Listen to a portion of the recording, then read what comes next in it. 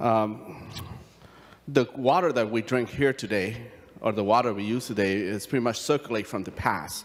And we have to do our due diligence today so that our future generation can have at least something close to what we have now and not producing water by commerce.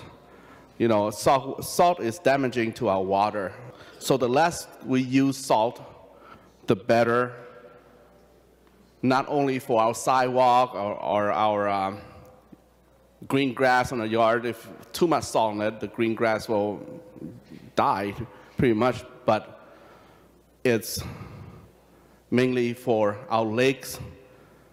So the less we use salt or apply salt, the better.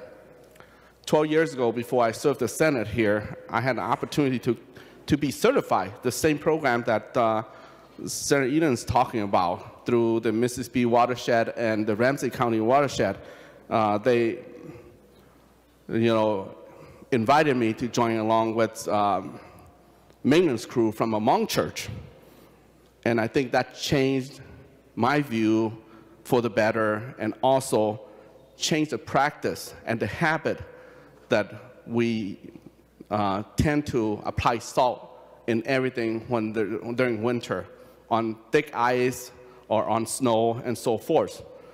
So, like Senator Eden said earlier, 1 teaspoon of salt impacts 5 gallons. And just imagine the tiny teaspoon, just the size of your thumb here, can affect or impact, contaminate 5 gallons of water.